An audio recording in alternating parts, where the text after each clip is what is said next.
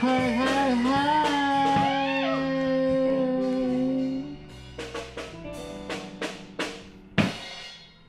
evening.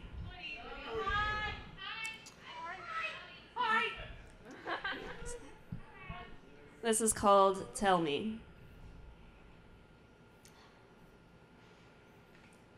You tell me what I should have done, could have done, what you would have done had you been there, been in my shoes, been me, had you been.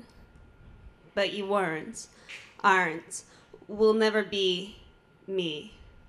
Never be a woman, never will be, and so you'll never see.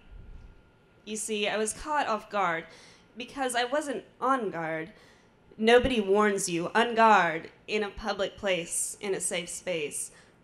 We had met face to face in a public place, in a safe space.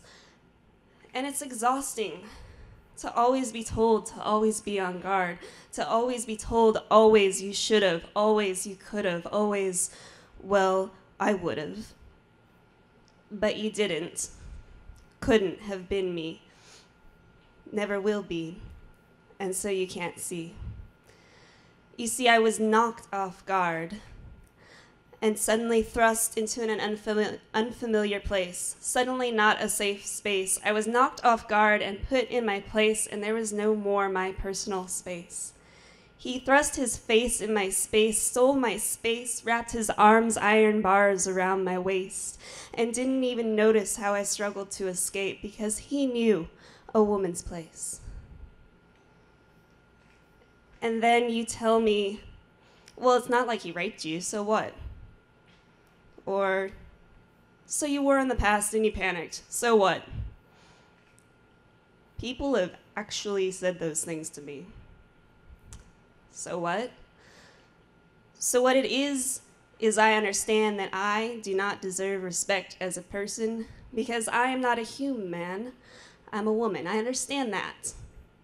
I understand that I do not deserve respect for my body because my body does not belong to me, but to politicians and their missions to legislate Christianity, all women under man as God decreed.